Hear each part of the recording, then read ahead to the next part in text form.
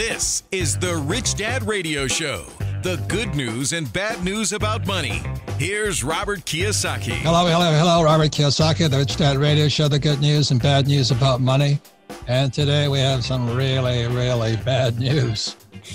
I like that's an old saying we used to say in the Marine Corps, stand up, bend over, and kiss your butt goodbye. Because I think what we're going to be talking about today is the biggest crash in history coming. And the question is, it's bigger than what's happened. And the question is, how is it going to affect you personally? What are you going to do personally? But I think the biggest issue is, how is it going to affect your family? And so we have this pandemic sitting out here. It doesn't seem to be getting much better in Florida, where Ted is, and in Arizona, where I am. They keep shutting down the economy. I don't know how much longer we can sustain that. And, the bills are backing up. The unemployed are happy. They're collecting their $600 a week. And pensions are going broke. We can't live in a better time than this. So our guest today is Ted Siddell. He is my co-author on the book, Who Stole My Pension? And the reason Ted brings such wealth of knowledge, you can say, well, I don't really have a pension. I don't run a pension fund. But you've got to know how they steal from you. So when you read Who Stole My Pension, if you don't get upset and say, how can these bastards do this to me legally? That's really the issue. And then you got to say, well, what's the ripple effect from this? If that pension goes down, like a lot of California CalPERS, the biggest pension in America, goes down, it's going to be like an asteroid hitting planet Earth. And we're not that far away. So the real purpose of this show is to prepare for it. Our other guest is a dear friend, fellow Hawaii resident who saw the light and left the Communist Republic of Hawaii, John McGregor. And John's been in the financial planning business, talking to people about 401ks and IRAs and trying to get them to save themselves for years. He's the author of the top 10 reasons the rich go broke, because they can't hear a thing he tells them anyway. They keep doing the same old thing. So today we're going to be talking about big pensions and small pensions. But more importantly, I want you to think about how is it going to affect you? I have family members with Jack, nothing. But they got college degrees, all of them. They're all smart people. So with that, let's start with Ted. Ted, please introduce yourself and why you and I got together to write this book, Who Stole My Pension? Yeah, thanks, Robert. Yeah, you and I decided, one of the things that we said early on was we wanted to do a book about pensions, but what the world didn't need was a book about pensions that no one would read. So we didn't want it to be an academic study or actuarial report, but something people could really get their minds around. And I think that's exactly what we gave them, a very insightful action plan on what they can do. Yeah, but you made it human. Would you mind telling the story? Forget Mark now, he was a UPS driver. And everybody thinks, UPS drivers are set. He was set for life. And what happened to his UPS pension? Yeah, Mark Green is still a UPS driver, has been for 30 years. And he was looking at, I think, about a $5,000 a month pension when he retired. And he was going to retire pretty young in his, I think, early 50s. Yeah, he's still a young man. I was surprised when I met him. Yeah, he's a good looking young guy, and early 50s, I'd say, healthy. And so he was looking forward to a nice retirement in upstate New York. And but his pension's what's called a multi-employer pension, which are some of the most vulnerable of them all. There are over 150, I think, that are scheduled to run out of money in the next 20 years. And his was one of the first. It got taken over by the federal government, and his pension, the PBGC, the Pension Benefit Guarantee Corporation. And now his pension is, I believe, less than $1,000 a month. You can't live on that. Yeah. And he's So only his 50. wife's not happy. It's not a happy situation. So again, I think what happens for people is that, well, I don't have one of those pensions, but somebody around you does. Yeah, and the thing to remember is state and local pensions, if you're not a participant in a pension, you're still paying into it. If you're a taxpayer in the United States, you are paying into some state and local pension. Yeah. So it should matter to you. Even if you're not getting a pension benefit, you're paying the cost of that pension. Well, it's going to affect your families. I mean, I already know I have certain family members. They're going to be on my pension. Or maybe even moving in with you. God help me. I'd buy him a house before I did that. But anyway, the ripple effect is really what I want people to listen to, because we wrote about it in Who Stole My Pension. The reason it affected me, my poor dad lost his pension, and it affected the whole family because the guy was almost on the street at 50. He didn't have anything. It was a teacher's pension.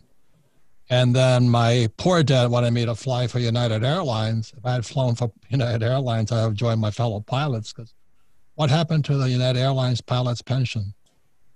Same thing. It was taken over by the federal government. It was the largest takeover in history back in, I think, 2006. So the government took over the pension, and the pilots, which had, pretty good pensions because they made the most money, versus the flight attendants or the mechanics.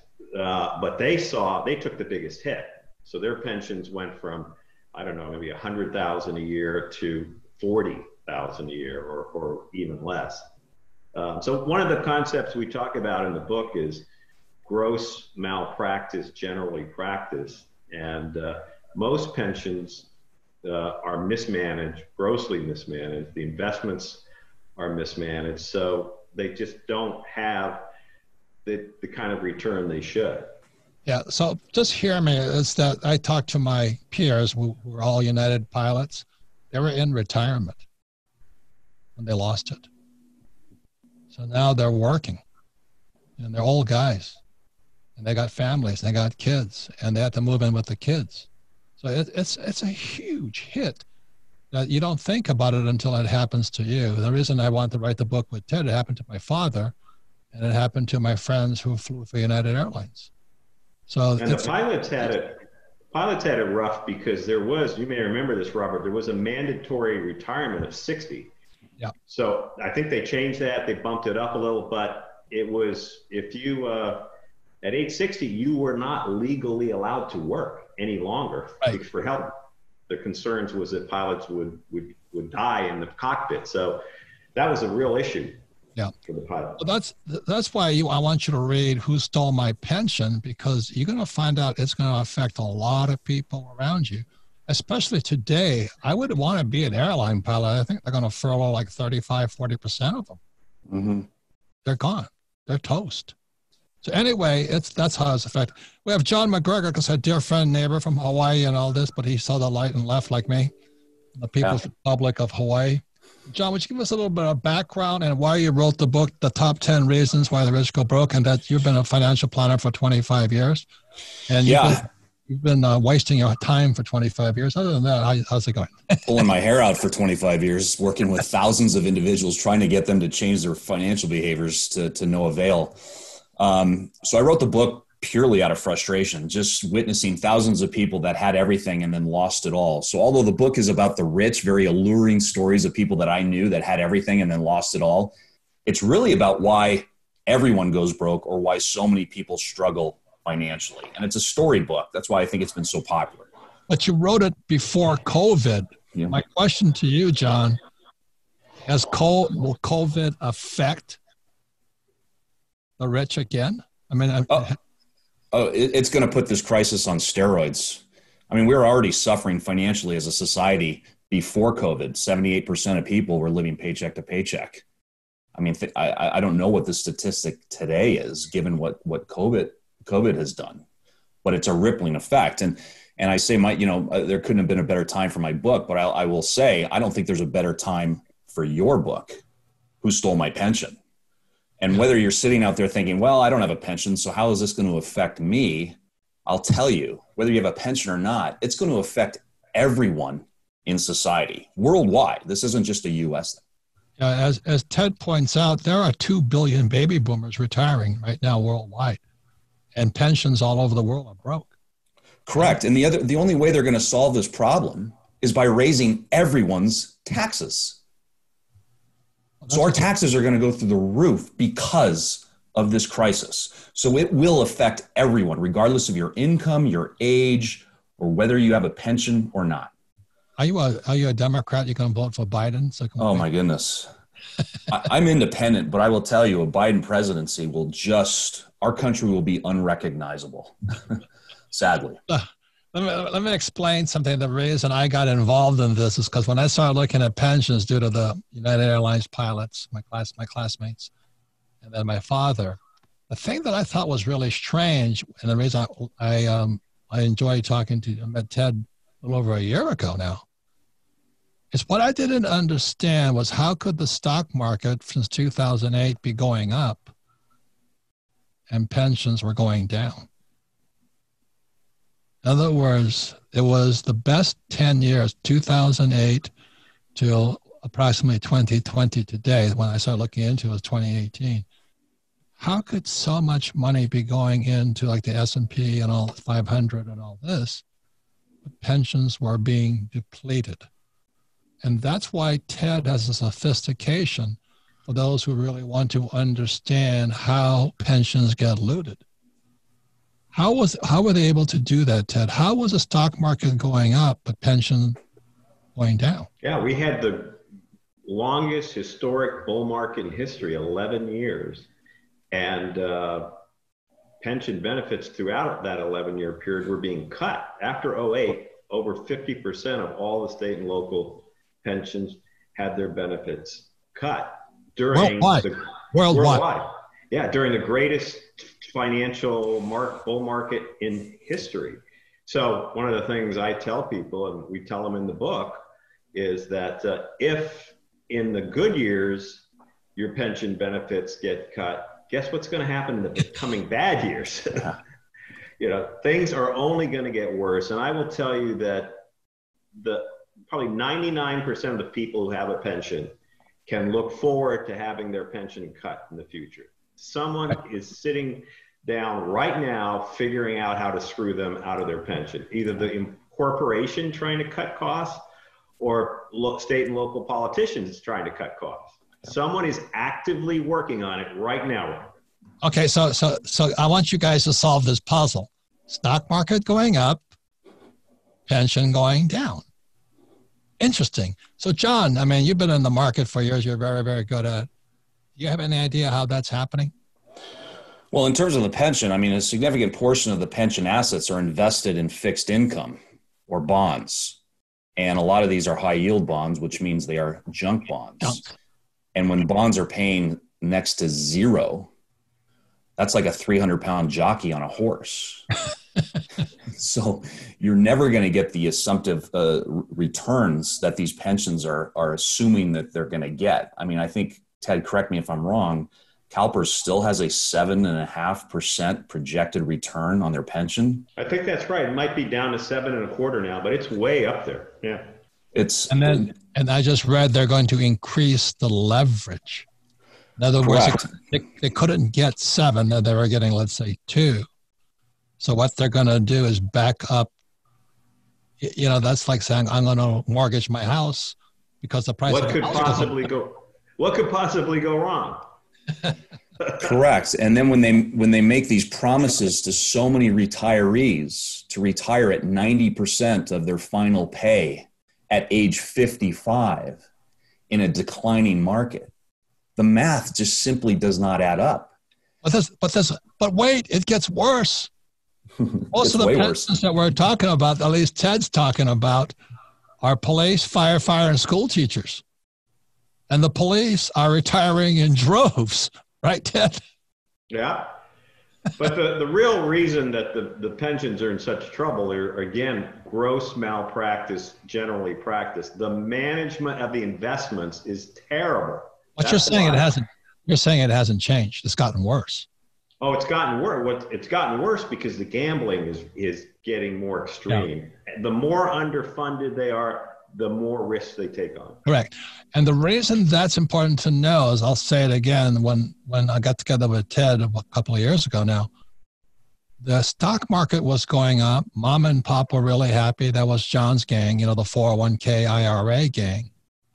But when I was talking to Ted, my friends are getting ripped off left and right. The police officers, teachers, firefighters, airline pilots are getting sucked out. And so John's sitting there and he's talking to affluent people. I mean, his book, The Top 10 Reasons Why the Rich Go Broke, a lot of them go broke because their kids are idiots, right, John? Well, and the parents. Everyone's financially illiterate, and it just transfers down to generation after generation after generation. That's the problem. And people assume everything's going to be right. I mean, we talked about United Airlines. I worked with flight attendants, pilots, and high-level executives at United Airlines. And they all thought, this is United Airlines. Are you kidding me? This is the greatest airline on the planet. We're worldwide. We're going to be traveling, transporting people forever. And then what? 9/11 hit. And all chips were off the table. I had a very high-level executive as a client at United Airlines, and they spent money like they were invincible. And then again, 9/11 hit. They had employee stock options. They were ruined. And I'm still hearing this today. As a result of my book, I got people coming up to me all the time and say, well, I've got a pension. It's guaranteed. My husband's a firefighter. I'm a teacher. It's in writing. It's a contract. They promised me. And I just say, look, if there's no money, there's no money.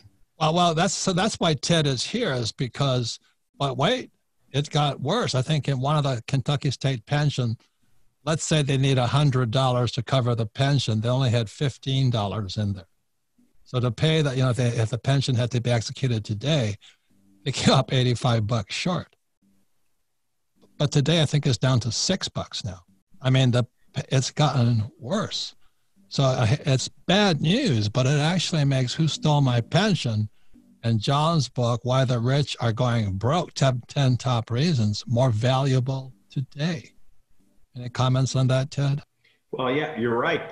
We had Chris Tobey, who is a former board member of the Kentucky pension system, tell us that their funding is now going below, he estimates it'll go below 10%. So they have, whether it's 6 cents or 9 cents on the dollar that they owe, and so that is probably going to be the next pension collapse you hear about, will be Kentucky. But if you're in a pension, if you've been promised a pension, you should know at this point that those promises are worth little or nothing. Half of these state and local pensions have been cut already since 2008, and corporate pensions are being cut. So you really need to watch that pension, guard it. It's more than the pension. It's that thing you say, the PBGC, the Pension Benefit Guarantee Corporation, which is a quasi-insurance that says, well, if your pension goes broke, the PBGC will cover the teacher's pension. But there's one big problem. What's the problem with the PBGC, Ted? It's $54 billion in the red. That's the problem. You've got the good news is you've got an insurance policy. The bad news is your insurance company's broke. So it's really a worthless guarantee. And that problem is only going to get worse when these multi-employer pensions, over 100 of them, get taken over in the next few years. So when we come back, we got some more bad news for you. And the reason I want to give you as much bad news for you is hopefully some of you will get off your ass. I wouldn't write the book with Ted, and I wouldn't be encouraged John to write the book, because John is from mom and pop, and Ted writes for the big corporations, guys. But they're in the same problem. So I want to scare the hell out of you. So we're going to come and we're going to say, I'm going to ask Ted, what does his crystal ball say? And John's going to say, what does his crystal ball say? We're not going to patty cake you and blow smoke up your butt. I'm going to give you it as hard and as bad as possible. We'll be right back. Welcome to Robert Kiyosaki, The Rich Dad Radio Show, the good news and bad news. Well, it's all bad news today, so pay attention. You can listen to the Rich Dad Radio Show anytime, anywhere on iTunes, Android, or YouTube. And leave us a review whenever you can. All of our programs, all of our podcasts are archived at richdadradio.com. Several reasons for that is because it's important. Number two is that if you listen to this program again, you'll pick up even more because repetition is how we learn. But three, more importantly, if you have one of these people and say, well, my pension is guaranteed, or I have a 401k living with you, I would just take them, drag them down to richdadradio.com and say, we're going to listen to this and we're going to discuss this. Because that's why we do this show. We don't need to scare the crap out of you. So anyway, if you have a question, you can also use hashtag AskRichDad on social media. But we're doing our best to tell you the situation has gotten worse since I helped John write his book, The 10 Top Reasons Why the Rich Go Broke. And the situation has got much more worse when Ted and I wrote Who Stole My Pension? And that book only came out in January. But COVID hit in January. And the whole world economy changed. So if you think, oh, don't worry, happy days are here again, I don't know what you're smoking, but it may not affect you. That's the biggest point here, but it's going to affect somebody nearby you. And that's why I want you to pay attention and all this. So Ted, like most people think their pension is guaranteed, but really what many pensions have is an insurance policy.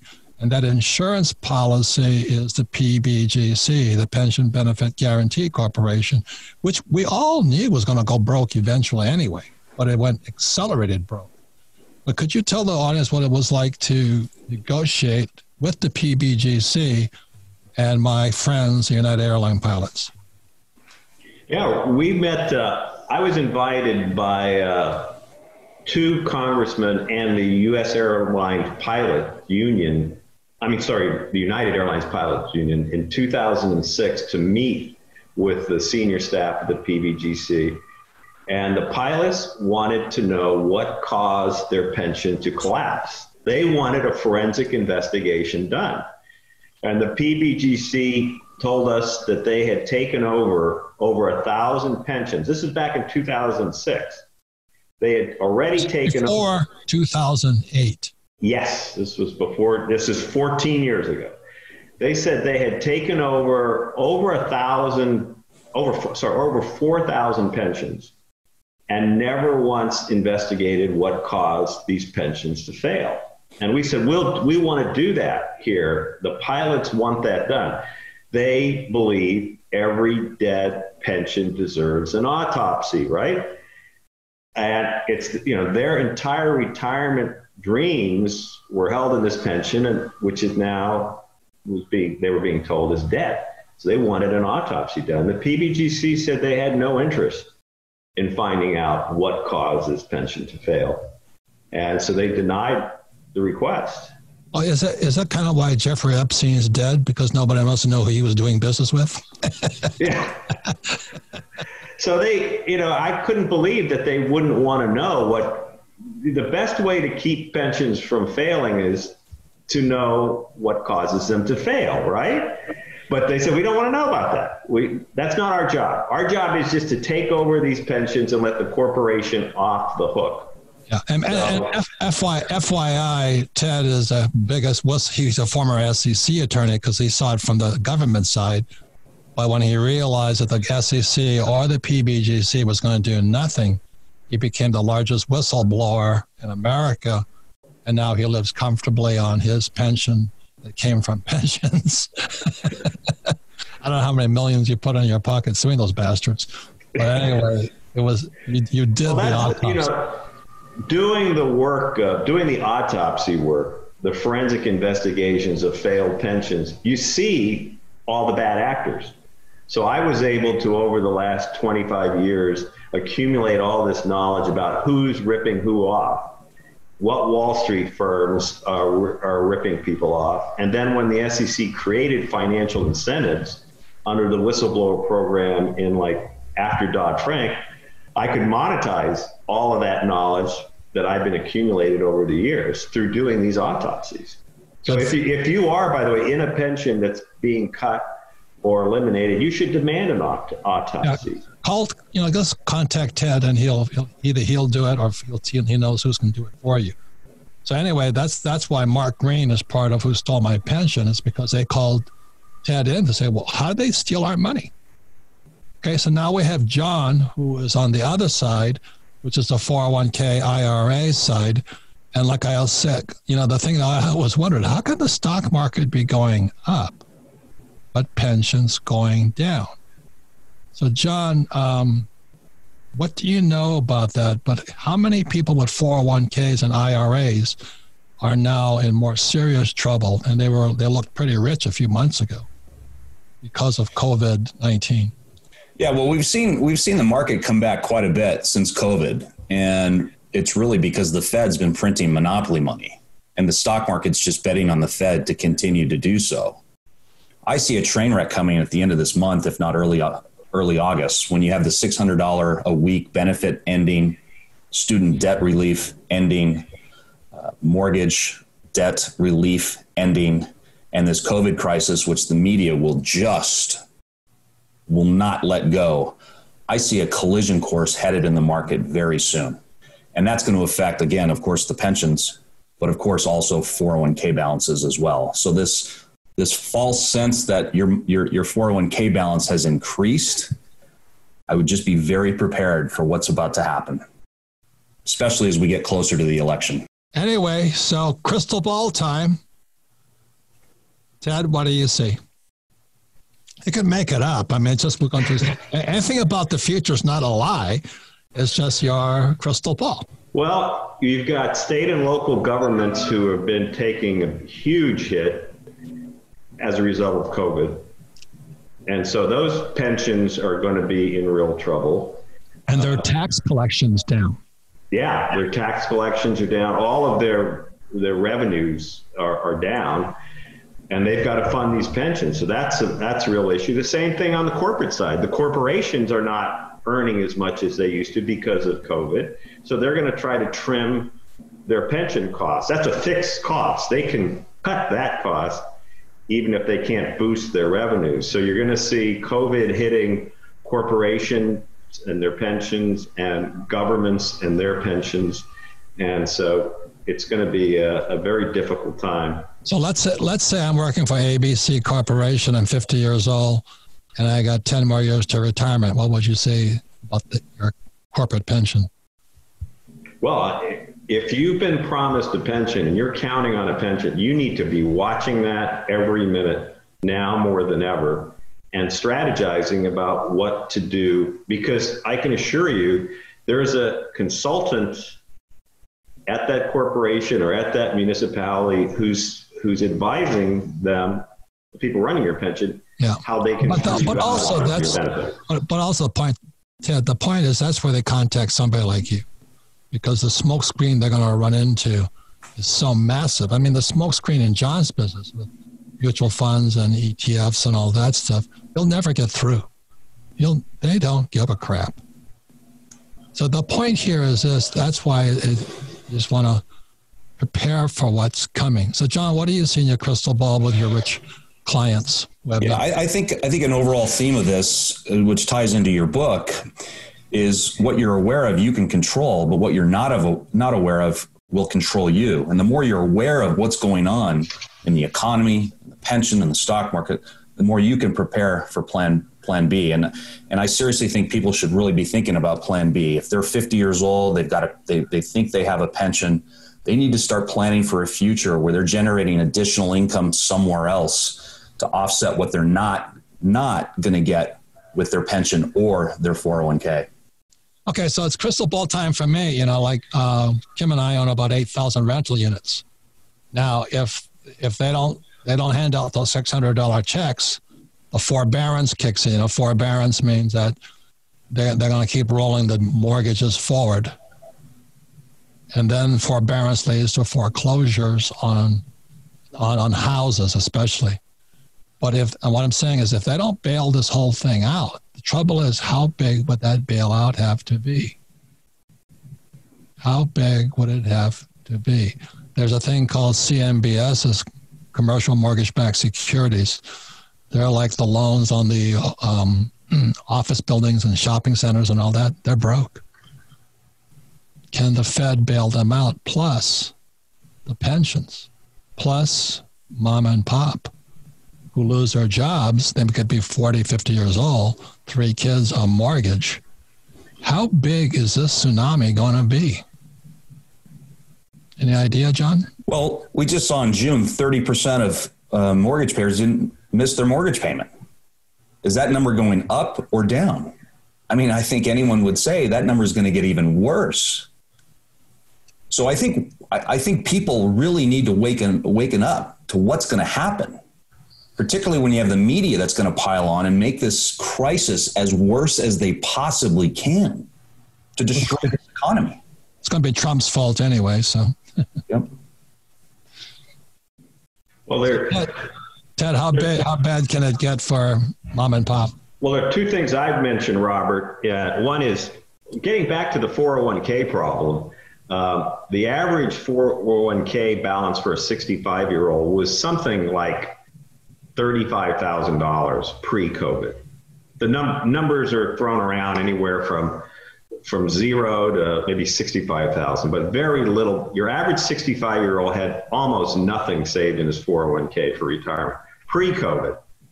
And so that's only going to get worse. And now the SEC has just proposed new rules to allow riskier investments into 401k, which are called private equity investments, which are the highest cost, highest risks investments ever devised by Wall Street. It'll cause 401k costs to go from maybe 0.5% or 1% to 4, 6, 8% a year.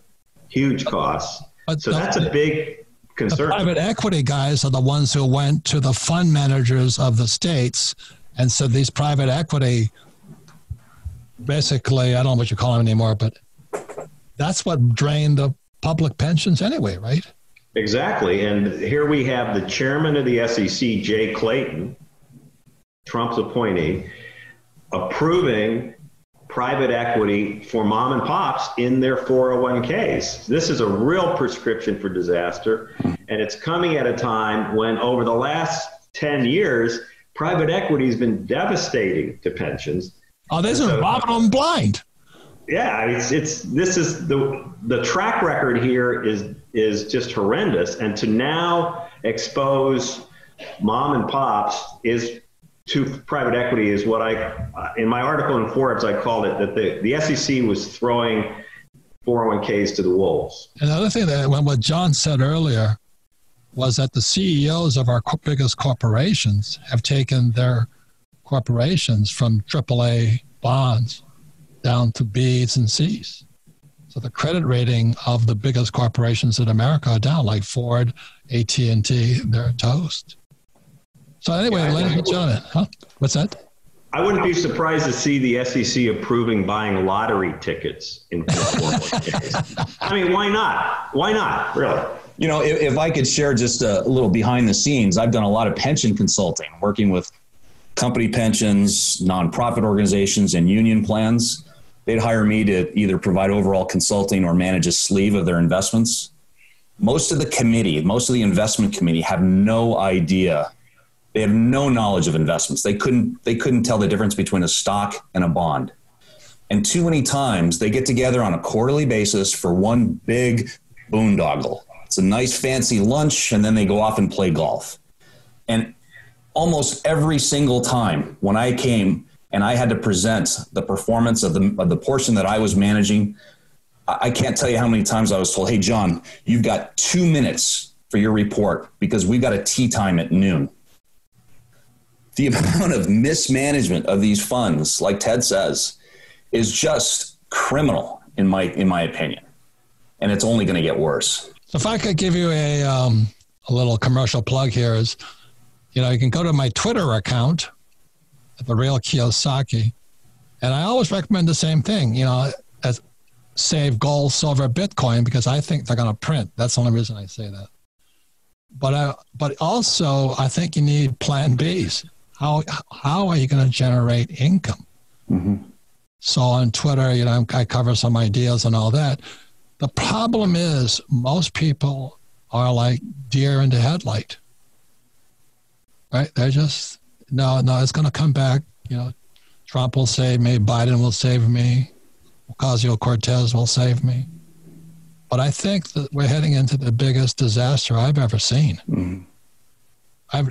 When the pensions that Ted talks about are underwater $7 trillion, let me give you an idea how long it takes to print $1 trillion. It takes less than a minute, 12 keystrokes. But if you were to spend $1 trillion at $1 a second, so let's say I give Ted $1 trillion, so you can spend $1 trillion, but you have to spend it at $1 a second, it would take him 34,000 years. And in the last few months, the pensions have gone short, just for the public guys, by $7 trillion. That's a lot of money to me.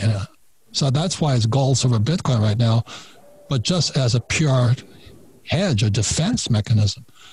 But really, it's time to be more creative and figure out how you can generate more, something else. So anyway, I'll tell you how we get a hold of Ted and John. John, how's the best way for people to get hold of you? Yeah, thanks, Robert. Real pleasure today. They can reach me at my website, johnmacgregor.net, and it's MACGREGOR.net. Okay, and Ted? Yeah, they can reach me through either my website, benchmarkalert.com, or the Siddell Law Offices is my other website, .com. And spell Siddell? SIEDLE. Okay. And this is the book. So I encourage them to go out and get it. We have actually a chapter on John's point, which is called "The People Running Your Pension Have No Investment Training." That's the name of the chapter. It's horrifying. Yeah. You have a picture of your book, John? I do. Thank you, Robert. Yep, right here. The top 10 reasons the rich go broke. Powerful stories that will transform your financial life forever. And the reason I'm pumping them is it's gotten worse since the books come out. The books were terrifying as it was, but it's gotten worse. And I think a little terror right now might be useful. Not for long, but a little bit of terror would be useful. Another thing, Ted, you also just wrote an article in Forbes. Yeah, I wrote an article about the private equity in 401ks, which a couple of articles about it, which I really encourage people to read, because this is brand new. It's never been allowed before in history, high risk, and it's something you should pay attention to because it'll sneak into your 401k through a target date fund. You may not even notice it's there, but there's some big changes going on in 401ks that investors should be worried about. And what Ted is talking about is what drained the public pensions. So what they did to the public pensions, they're now doing to 401ks and IRAs. And that's what was so remarkable about the SEC chairman's comments in approving this new investment. He said ordinary investors should have the right to invest in the same crap. He didn't say crap, the same investments that the big boy pensions. And my head almost blew up. Yeah, the big boy pensions invested in these terrible deals and they exploded. So now, in fairness, we want to let mom and pop get into this game? Ridiculous. Made no sense. Why not? And the only winner is Wall Street. Yep. Yeah. Well, as Ted and I say in the back of Who Stole My Pension, what's America's number one export? Toxic assets that steal your wealth. And they're doing it more and more and more. They export them all over the world. So anyway, I want to thank you guys. We've done our best to scare the crap out of you. For $20, you can buy John's book, and $20, you can buy Ted's book. You don't have to read it. Just put it under your pillow, and you'll have nightmares all night. But at least you'll be more aware than mom and pop right now who are wondering when their $600 a month check will show up. Okay, so thanks, you guys. Thank you so much. Great to see you guys. Okay, all right. And we'll be right back. Okay, so this is the final recap. Yeah, we just shut down, but Ted had brought up another point while we're on the break. I want you to understand they robbed the pensions of police officers, firefighters, school teachers, and government employees. and they robbed them via this thing called private equity. And now that the coronavirus has hit, what's happening, Ted? This is the final word on this one. Well, what was amazing in the press release that the Department of Labor and the SEC put out, they said, we're going to allow mom and pop to invest in private equity as corona relief. The idea is mom and pop can recover from their corona losses by going to Vegas and gambling on private equity. And it was such a disingenuous lie to call it corona relief. Hey, John, call up all your 401k clients and tell them relief is on the way, okay? Jeez, unbelievable. Put a 10 on it and call it a circus. It's unbelievable. Okay, guys, thank you. And thank you all, thank you so much, community, for listening to what we say. I hope we scared the crap out of you. Just get 2 books, study a little bit, and you may take evasive action because this baby is coming down. Thank you very much.